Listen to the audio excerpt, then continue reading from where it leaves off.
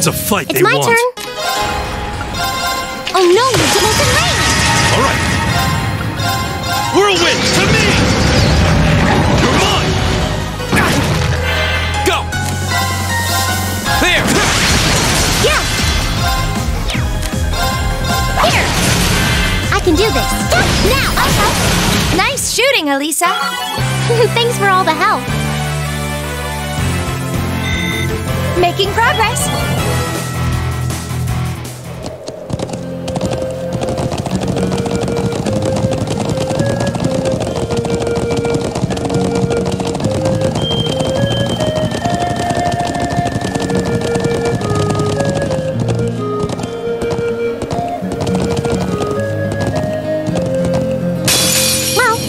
It's my turn. Oh no, you're almost in range. Here we go. There. It's my turn. Gleaming blade. Go. This is it. Alisa. Leave it down there. All right. There. Together, we're unbeatable.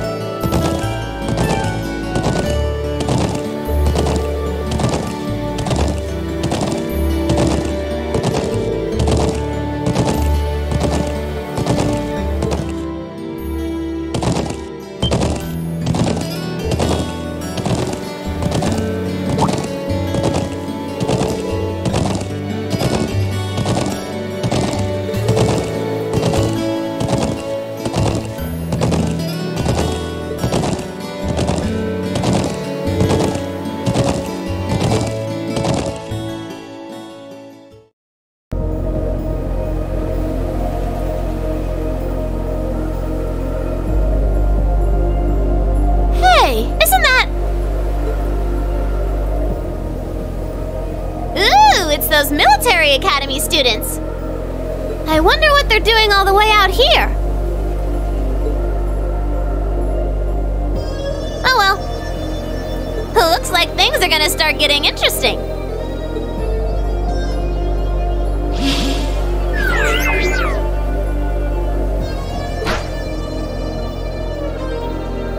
Okay, let's get this mission started! Sheesh. Gramps and the others can be so unreasonable sometimes.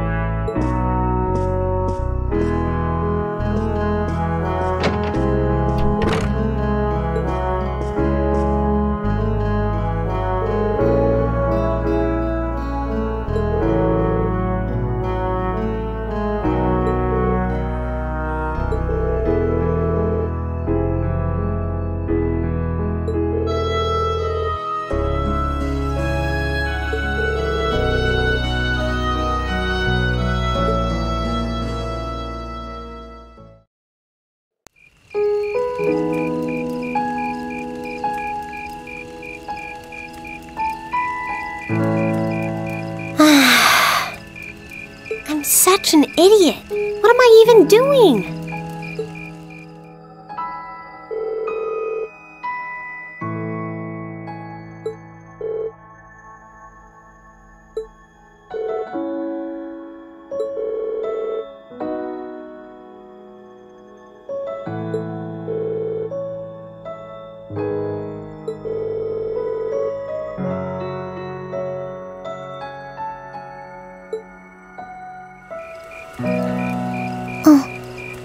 Alisa?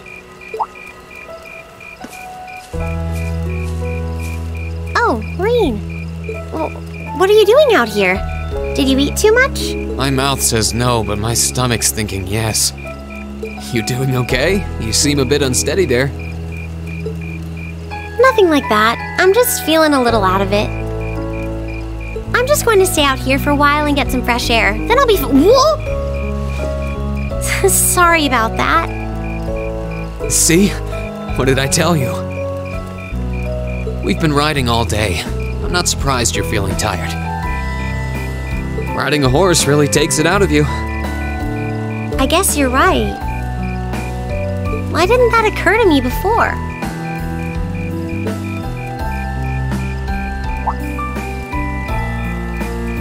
Hey, Alisa, look up at the sky. Huh?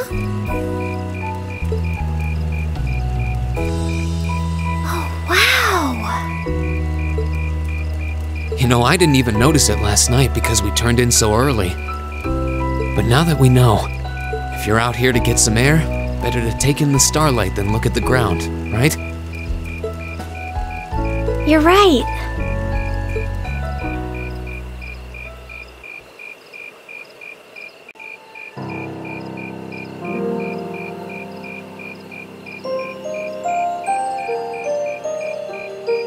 My father was a technician.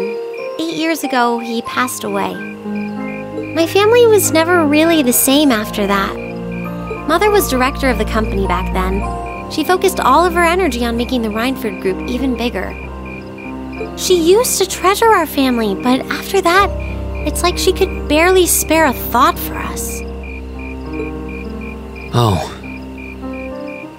She did seem like a talented businesswoman when we met her. Well, more than talented to run the Rhineford Group. What you saw in Ruhr Station was just a watered-down version of her normal intensity. We'd be able to have dinner together maybe once every 3 months, and that's being generous. But at least I wasn't alone. Grandfather and Sharon were always there for me. That's how it was, huh? I guess you've known Sharon for a long time then. Yeah, my mother hired her about 7 years ago. Being a Rhineford and all, I never had many people I could really call friends when I was young. The nobles looked down on me, of course, but the common people treated me like I was different from them, too. At least with my grandfather and Sharon around, I never felt totally alone.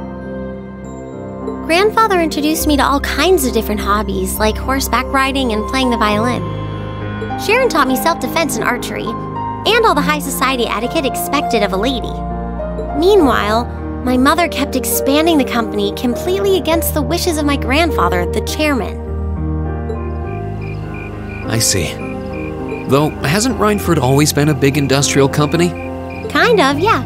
Even back then, they took on projects in all fields, from steel mills to railway construction to guns and tanks. It's not surprising there are people out there who like to call the company a merchant of death. I can't say I completely agree with that side of the company, but I've never felt embarrassed or ashamed about it. But a few years ago, the Rhineford Group finally went too far. What do you mean?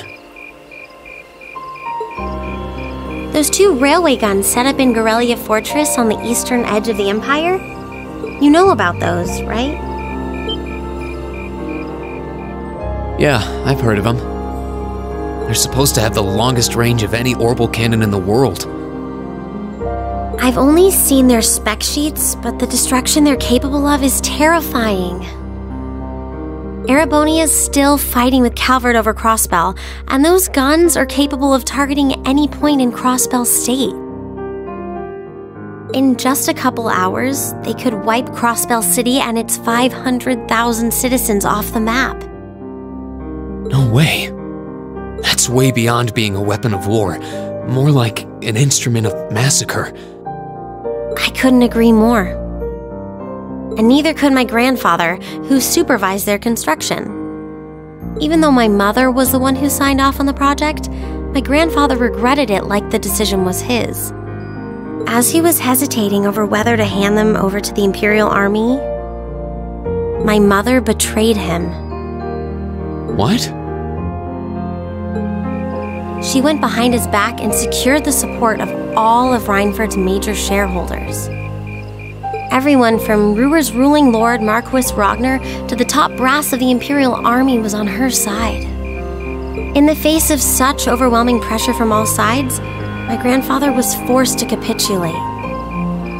He stepped down as chairman, and my mother wasted no time taking his place. That's when my grandfather decided to leave the company entirely, and me. I thought I'd at least have Sharon on my side, but she just did whatever my mother told her to do. It's been 5 years since then already. Oh.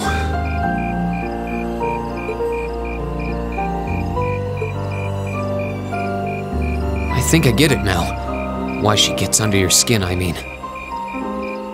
It's not so much what your mother did, but how it ended up tearing your family apart. Yeah.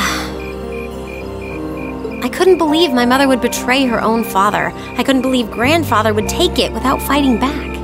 I couldn't believe Sharon, who'd always supported me, watched it all happen without a word of protest. It really drove it home to me, how big the Rhineford group was now, and how small I was. I hated realizing it had become so large that corporate interests were stronger than family ties. Looking back, I guess that's when I decided I'd leave home and enroll in the academy.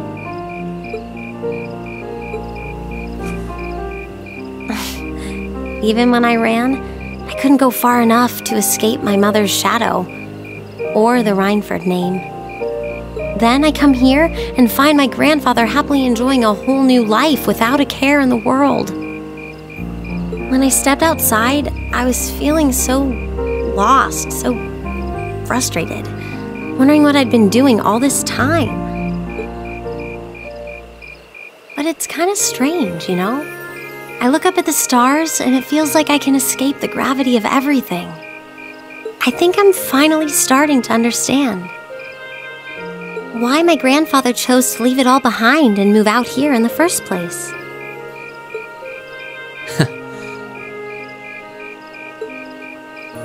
You really are strong, Alisa. Stronger than you realize. You were finally ready to talk about it, about your family and the company and everything. So maybe you found what you were looking for to move past that, right? Maybe you're right. But I don't think I would have been able to if I hadn't enrolled at the academy. Meeting everyone in Class 7, the lacrosse club, you, I'm a better person for it. Your support has already made a difference. So, thanks. Thanks for worrying about me. And thanks for reminding me to look up, not down. Anytime. Though, truth be told, I came to check on you because Emma asked me to. Sorry to ruin the moment. I thought that might be the case. Oh well, there's always next time.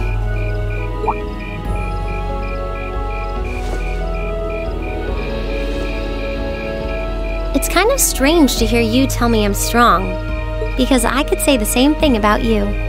You always seem to get thrust into the role of leader, someone we can count on to keep us on track. I guess running errands on all my free days is really helping me buckle down.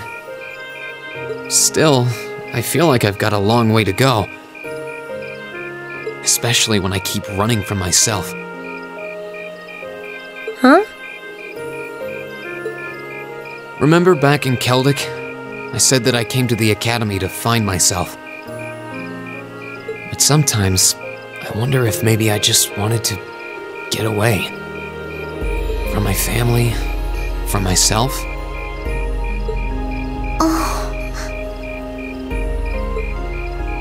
Do you not get along well with your family? Oh, I do. I'm not their real son, but my parents always loved me like I was. My sister and I, we've had our differences, especially lately, but we still get along pretty well.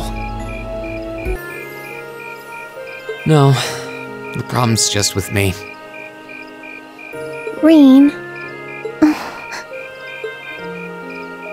Still, I suppose the fact you were finally ready to talk about it means that maybe you found what you were looking for to move past that, right?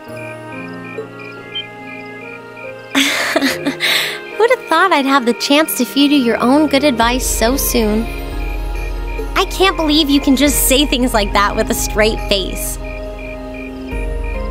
Maybe being on the receiving end every now and then will do you some good.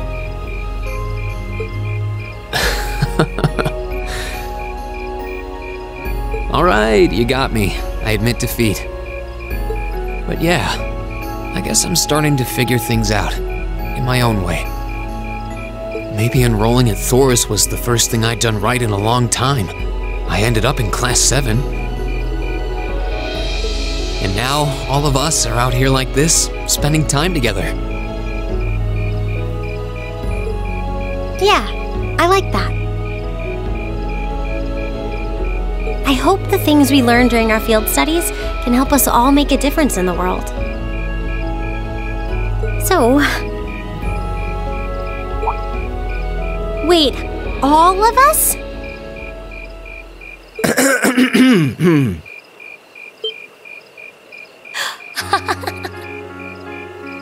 You two were gone so long that we started to get a little worried.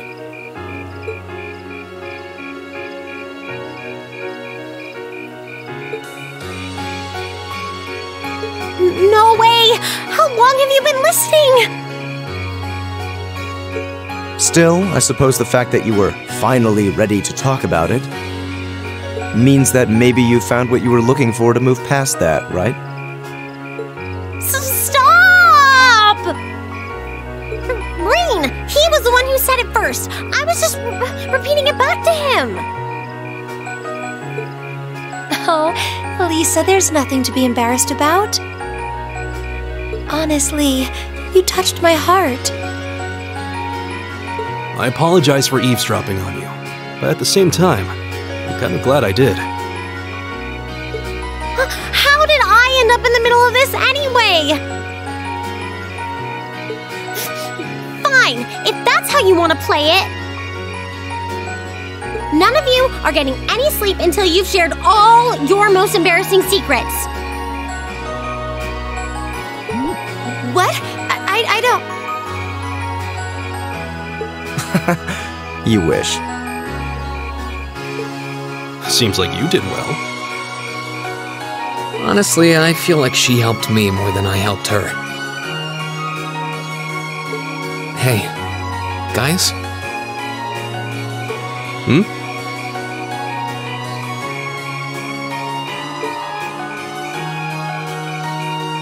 This is a really beautiful place.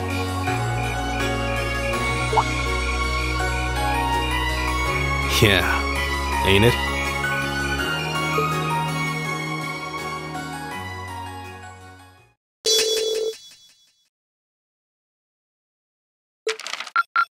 Ooh, you're moving up in the world. I've got a little reward here for you.